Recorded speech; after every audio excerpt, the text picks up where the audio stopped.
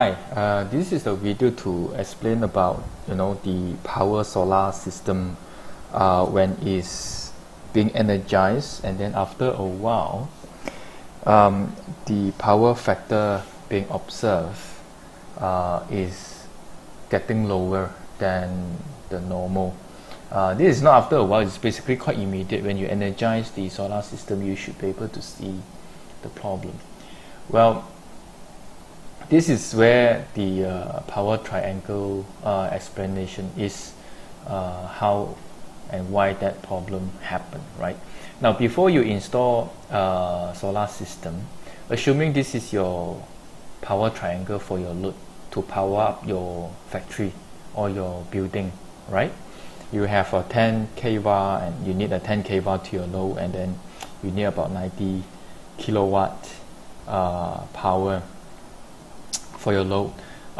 These numbers is just a simulated number. I just plucked this number from the sky, right?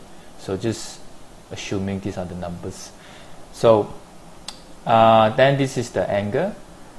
So after you install the solar system and you energize it, let's say the solar system capacity is 50 kilowatt.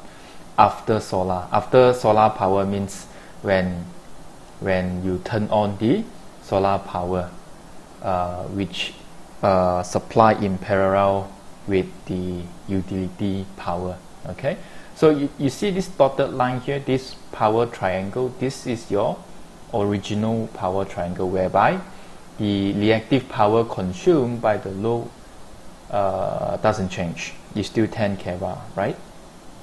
And then the amount of power needed for the load is also in total is 90 kilowatt. Okay, so you see this dotted line, this is original, right? It doesn't change. Now, the moment you turn on your solar power, and the solar power is capable of generating 50 kilowatt, this power worth of 50 kilowatt will be compensated by solar power. Now, why this kW remains the same, right? It's still 10 kW, because the solar power is generating 100% kW. Okay, so and then it will push this power triangle back to 40 kilowatt. Okay, so this is a new power triangle when you turn on the solar power. And if you look at this, if you observe this angle here, the angle becomes bigger, right, than your original one. This is the original one. Okay, so when you turn it on, you push back the power, becomes 40 kilowatt from utility power.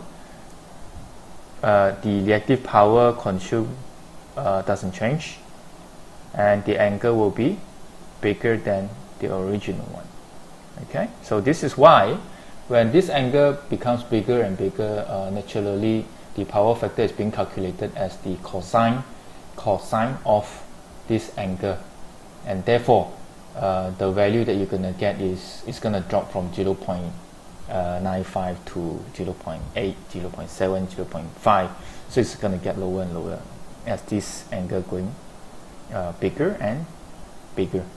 Okay, so yeah, I hope you understand the logics behind when during certain buildings or factories, when you turn on the solar power, you observe that the power factor is worse than before. So this is the problem.